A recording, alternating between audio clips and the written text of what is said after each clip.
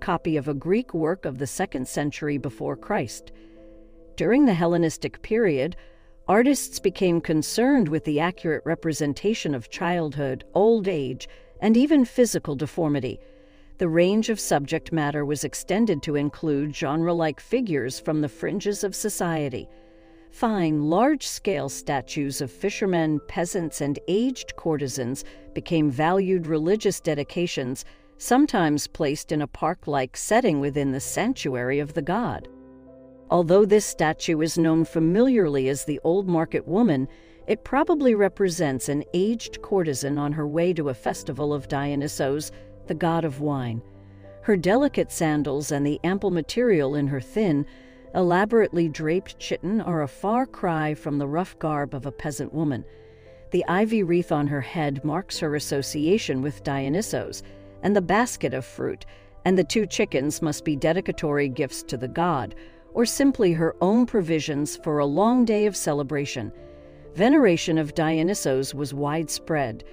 During the Hellenistic period, and ancient literary descriptions give an idea of the extraordinary processions and festivals held in his honor. The flattened composition of the figure is typical of sculpture created in the late 2nd century before Christ. The original work may have been dedicated in a sanctuary of Dionysos. The Roman copy could have decorated a garden.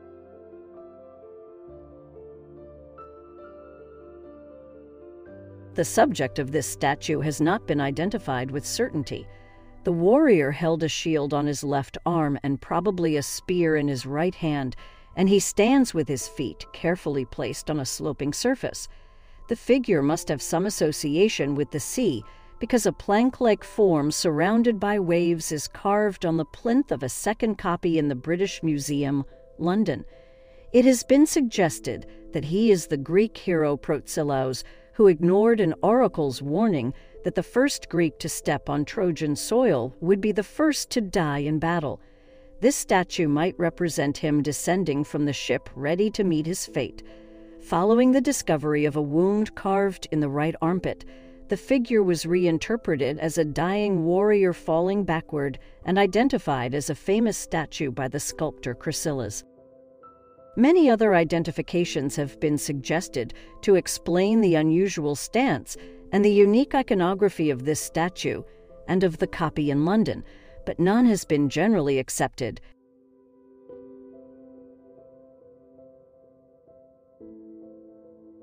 This exceptionally lavish monument, which stands over 13 feet high, must have been erected by one of the wealthiest aristocratic families.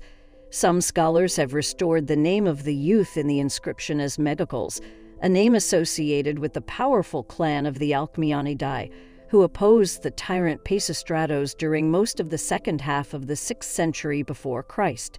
The tombs of aristocratic families were sometimes desecrated and destroyed as a result of that conflict, and this stele may well have been among them.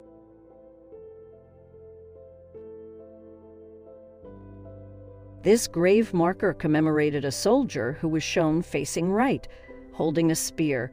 His lower legs, protected by greaves, shin guards, are preserved. The scene in the panel below shows a warrior mounting a quadriga, 4-horse chariot, while his charioteer holds the reins.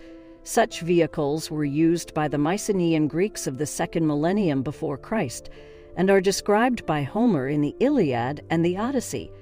By the Archaic period, quadrigas were no longer used in daily life.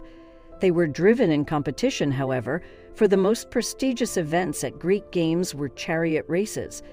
This scene may have been intended to recall a victory of the deceased in the Apobates race in which an armed runner jumped on and off a chariot, or it may evoke the family's aristocratic lineage by depicting a legendary hero departing for the Trojan War. The panel is carved in extremely low relief. The many planes were originally differentiated with red and black paint. The greaves and spear of the large-scale figure were painted blue. The background was red. Traces of red, blue, black, and green remain on the interlaced curved lines that decorate the border of the shaft.